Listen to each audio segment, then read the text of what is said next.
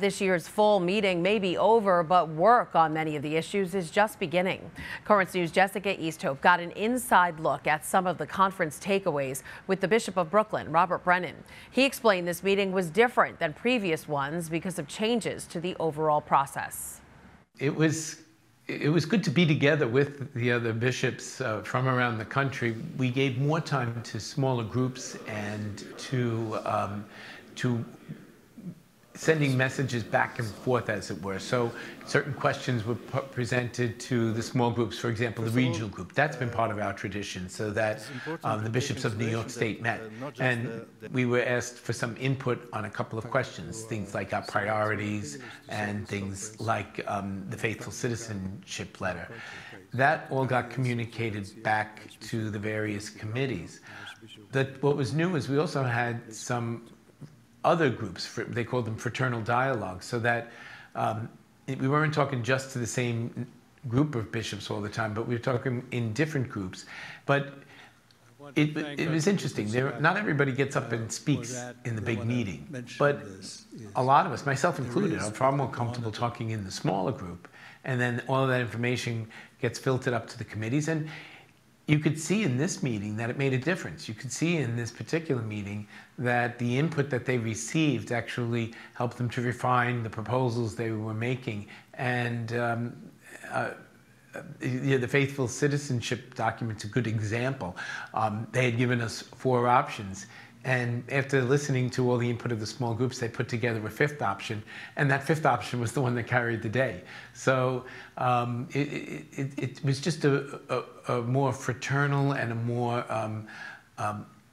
localized kind of a conversation that led to the larger conversation.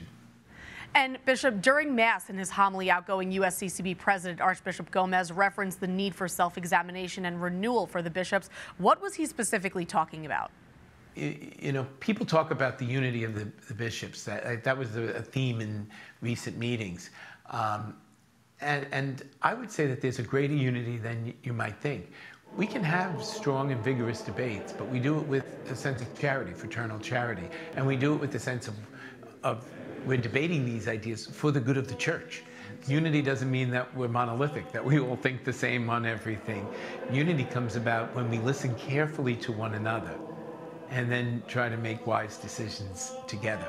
And that's what I think the Archbishop was getting at, that self-examination to say, how can we make sure that everybody gets heard, listen carefully to one another, and let the Holy Spirit work in that interchange. And as you mentioned before, the bishops decided to update the faithful citizenship document that helps form the conscience of Catholics in the voting booth. What revisions will we be on the lookout for in the future? Well, you know, the original document, one of the key authors of it was our own Bishop DiMarzio. And what Faithful Citizen tries to do is to focus in on the moral principles. We don't take partisan political sides, even though many people would like us to do that on one side or the other. But what we do is we try to elaborate on the important principles. These updates are trying to take those principles and apply them to some of the newest situations. First of all, Faithful Citizenship was written in 2008. We have a new Pope since then, Pope Francis, and so we want to incorporate a lot of his teachings. Secondly, circumstances have changed. Economic circumstances have changed. Political realities have changed. Roe v. Wade has been overturned, by the Dobbs decision. So what are the new realities in witnessing to life? So you take the principles, which really don't change from year to year, but we now try to apply some of those principles to some of the topics that are pretty important today. Archbishop Gudziak made a presentation about the war in Ukraine. There's so much suffering happening in that country right now. Imagine knowing that close to 100 cruise missiles are going at your cities. Yesterday was a 9/11 day. There have been many 9/11 days. All of us are old enough to remember what that day was like, 9/11. Things are difficult. I think he gave us a number, something like 1 million windows have been broken, and the major glass manufacturer has been shut down.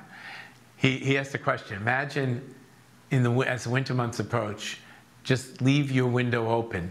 And many people don't have electricity or heat. Just imagine living under those circumstances, even for a night. He spoke about the plight of the people. He also spoke with tremendous gratitude. He spoke with gratitude for all of the help and the support that came from the diocese in the United States. I know our own diocese here in Brooklyn and Queens was very, very generous. And many dioceses, the Knights of Columbus as well, different agencies within the Catholic Church. So we've been responding to those needs, the humanitarian needs, and he's been very, very grateful. And Bishop, you're interested in making a trip over to Ukraine.